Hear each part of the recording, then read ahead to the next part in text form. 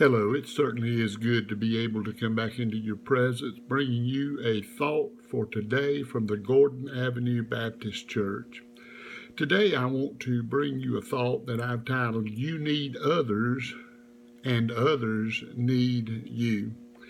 In Exodus chapter 17, verse 12, we read these words, But Moses' hands grew weary, so they took a stone and put it under him, and he sat on it, while Aaron and Hur held up his hands, one on one side and the other on the other side.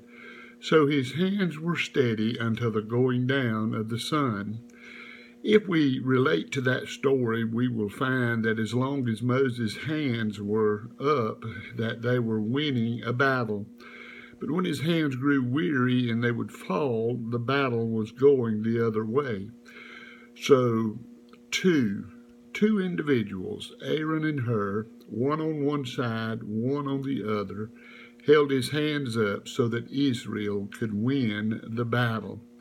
You know, with those thoughts in mind, people are social beings.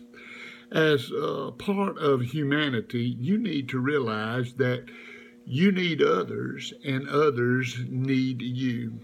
Listen, from appearances, others may seem to need you or to want you. However, when I generally speak, we all need each other. No matter who you are or where you are needed. Now listen to me, friend. For most people, your mental, physical, and emotional health require for you to be a part of a group of people who care about you. Someone who you can relate to, someone who you can fellowship with, someone who you can be with. Now, statistically speaking, people who feel isolated have 3 to 5 times the mortality rate, regardless of physical condition, over those who are not isolated. So find people who need you and join them and enjoy the fellowship of your fellow man. Find people who want to be around you and who you want to be around. You need to search for a while, or you may rather need to search for a while, but your search will pay off. Good fellowship and involvement with mankind is so important. Find those who you can share your faith with.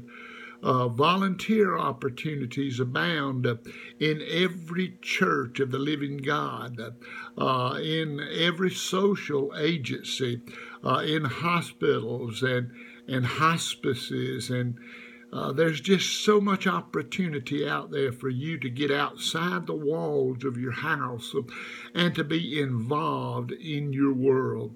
Now, in being a part of a group, you have the opportunity to express and to give away the precious love of God, and your benefits will return to you in immeasurably form.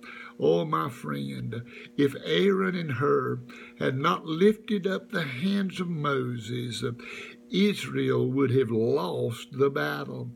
Oh, is there someone out there that you can go out to and lift up their arms to help them through life?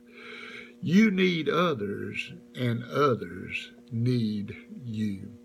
Father, today I pray for that one who may be in the depth of loneliness. God, that you would open opportunities for them to get among others and to share with others. Now, Lord, give us a great day in Christ today, that others may see him in our lives, and we'll give you praise. In Jesus' name, amen. God bless you today as you go out into the world and seek to minister and to be with others.